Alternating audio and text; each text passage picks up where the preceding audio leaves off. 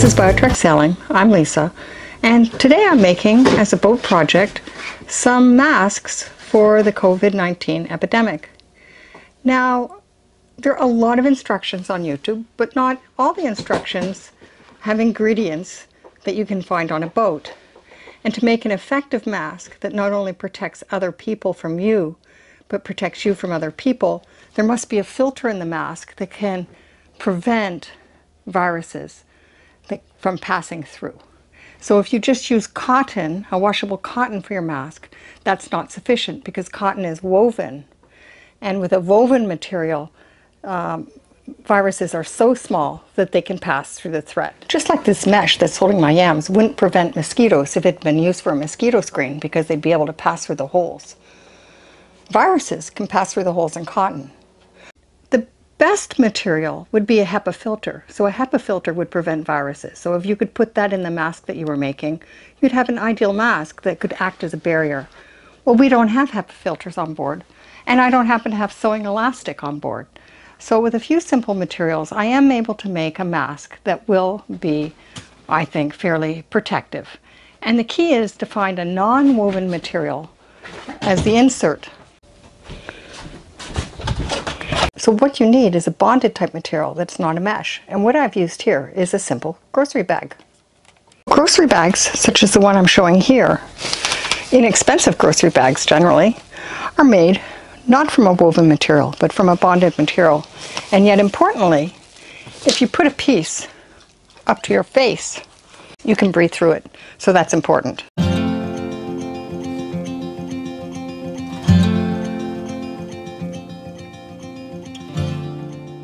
So the way it works is you take the bonded material, which is breathable, lie it flat, you put this right side up.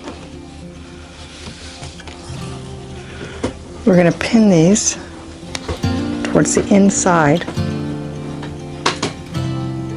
Next,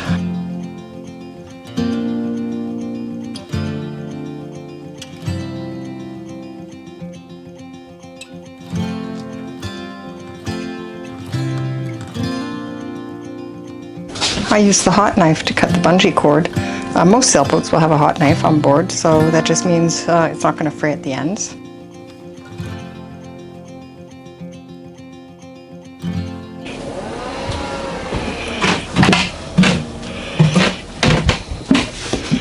So we have our guest cabin set up as a desk, which I use as a sewing room.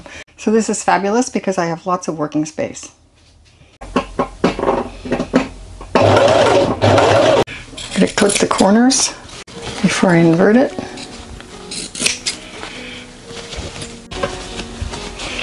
And just to make the corners really nice, I'm going to use my finger or the end of my seam ripper here just to poke in the corners there.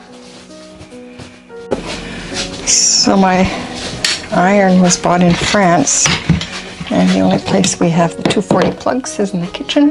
This is what it looks like so far. And when I sew around again, the open edge will be sewn up.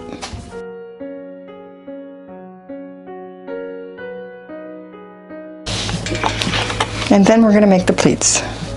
And back to the sewing room. There we go.